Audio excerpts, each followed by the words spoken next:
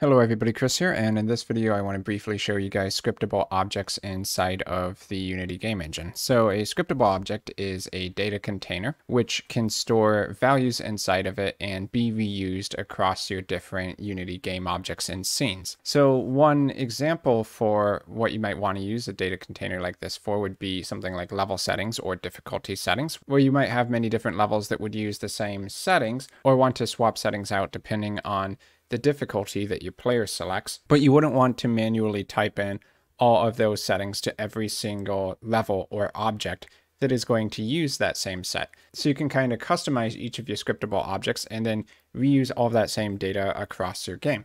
And another thing that you can do with scriptable objects is to create many different versions of the same scriptable object and store them inside of your assets in your project. So here you can see that I have a level 1. This is a scriptable object stored into the project. It differs from a game object because you can't just drag and drop it into the scene. It's not going to move around on itself. It's just a store of data. But as I'll show you how you do this, you can right click and go into the create menu and then scriptable object. And whenever you want to create another set of level settings or any other scriptable object that you've made for your game, you can just create a new object, type in the name for it, and then customize the settings over here and then use that anywhere that you need that. So how you actually set that up in code is that you would create a C# script and you would extend from scriptable object instead of mono behavior, which is what most Unity scripts would be based off of. And then up here, you have to give it the attribute create asset menu. And that's going to take a file name, which is the default name for your new scriptable object. And then the menu name, this is the path for how you find the option to create it inside of the menu. So you can give it a root folder name, and then you can give it the name of the object to create. You can even nest multiple levels if you need to. And then when you're back in the project window in Unity, you can right click, go to create, and then you'll notice here scriptable objects is the first folder menu, and then level settings is the final part of the path to create a new scriptable object. So these scriptable objects, you're not really going to write functions for them so that they can do their own things like you would with a game object, but instead you'll generally just have some primitive data types and store values inside of it. So for instance, you could use floats, integers, strings, and then you can have defaults for those, just like you could with any other mono behavior. And then when you create the instance of the scriptable object in your assets, you can, of course, customize the values on each one. So this level 2 scriptable object, if I want to customize the data for it, I can just come up here, have the time limit set to 200, the starting health 200, and the level loaded message, we can say this is the secret level. So now I have two sets of settings, and I can swap those out anywhere that I would take one of those scriptable objects. So for instance, if I load up this other level scene, I might have a level manager object, and then in that level manager script, I may input as the settings a copy of that scriptable object. So if I open up this script here, you can see we just have level settings. So this is the scriptable object script.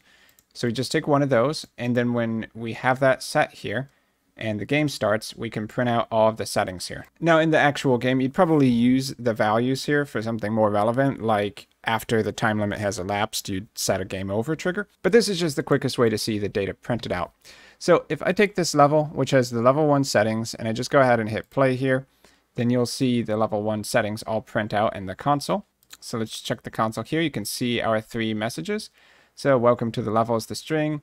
You have 100 health is the integer value, and then 100 seconds to complete the level is the float. So now if I want to change this to another one, I can just click over here, select other scriptable objects of the same type, or you can drag and drop from your project over here. And so now I have the level 2 settings inside of here. And just like that, I've recustomized a whole bunch of settings all at once. So I can go ahead and hit play here as well. And you can see that the messages have changed. Now, as I mentioned, because these are stores of data that exist in your project assets, you can reuse them across all your other game objects if you want. So for instance, let's just say hypothetically that I wanted the player to have access to the same data. I could just right click here and create a new game object, which would be the player. Go in, add component. Let's just create a player C# script real quick. Then all I would need to do is go in, edit here, and give it a public level settings variable. Go back out here, and I can drag and drop the settings I want to use for this player.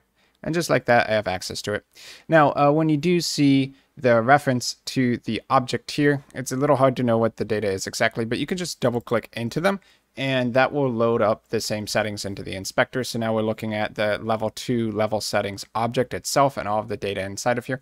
So if I want to change the data here to affect all of our objects across the game, I just change the values here. And now if I click on level manager, it's referencing the object, which means it's going to be referencing the same data. And if I go ahead and hit play, it should still print that 250-second time limit here to the console as you see. So in a nutshell, scriptable objects are really useful data containers that you can store into your project assets and reuse across any of your game objects that you need. And because they're all referencing an object saved in your project, they're all going to have access to the same data. And you can, of course, create your scriptable objects with the right-click create, scriptable objects, and name of the object settings. You just need to make sure that when you create your scriptable object that you do create the create asset menu attribute up here and give it a file name and a menu name in order for it to show up in the right-click menu. So that's pretty much going to be it for this video. I hope this helps all of you understand scriptable objects a little bit more.